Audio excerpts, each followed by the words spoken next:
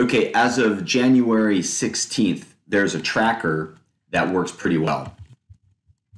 And we want to download the software. And so we go to the website. And I have a Windows, so I'm going to download Windows 64. Okay, we execute it. And we allow it to run. Accept the agreement. Click through the installation. It doesn't take long.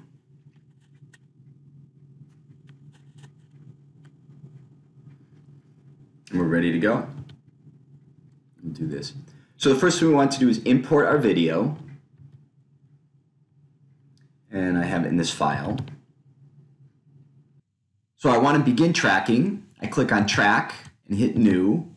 And I take a point mass. And I'm going to track on this white part of its black eye. And I do that by hitting a Control Shift. And we see this little circle pop up. And I click on that. And now you can see it recognizes that as where it wants to track. And now I can do a search, and it should follow the jump. There it goes. It's tracking very nicely. And it stops because it's not sure what to do. This is a template and this is a match, and I accept that. And I can keep accepting it because it looks like a reasonably good match. It's a little spread out because it's moving now, so it's smeared. And now I can close because we're done.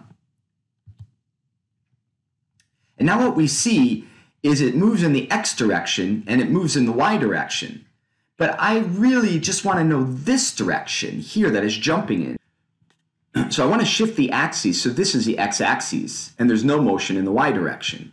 So I click on this axis button and I grab this little hash mark here, and now I can rotate. And what we see over here on the right, if you look at the X and Y axes, I can shift this so there's almost no motion in the Y direction. So you can see now the Y direction is not really moving at all. And then I just have to figure out what the scale is, right? Because we have meters here. And so we know it's just a little guy. Here, we can see this is his leg. And so I'm going to put in a calibration stick. So here's my calibration stick, and I'll make it his leg, or her leg. And I believe they said in the video this was 15 millimeters. So that would be 0.015 meters. Unfortunately, this didn't change our size on our data here. So I collect the data again. And now we see we have the right values.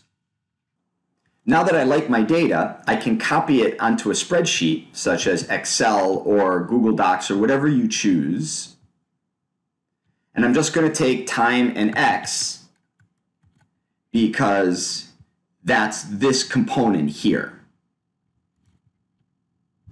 So I paste it into my new workbook, and I can graph it by taking these two columns and inserting a chart, a scatter chart. Now the first thing we notice is that nothing interesting happens until about 1.2 seconds. So I'm going to get rid of anything before that by inserting a new column here and calling it time and setting this equal to this value minus 1.2. And then I double click on the lower right and it copies all them down. And I can delete this. And then I delete the rows before 0 to get rid of the data points I don't want. And now I can select these two columns and insert a new scatter plot. So we have a very nice position in meters versus time in seconds. Oh wait, the time is all off. This is not 1 second. This is way faster than a second. Where did I go wrong? So what we see is, I believe this was set up for, yeah, a 30th of a second, 30 frames per second. But this is 2400 frames per second. And I know there's a way to fix this inside of Tracker, but I don't care. I'm just going to go to Excel directly, and I'm going to set this time equal to 0, and this time equal to 0 plus 1 divided by 2400. And so I just added 1/2400th of a second, and now I double click on it, and I have my time in seconds, and I like it.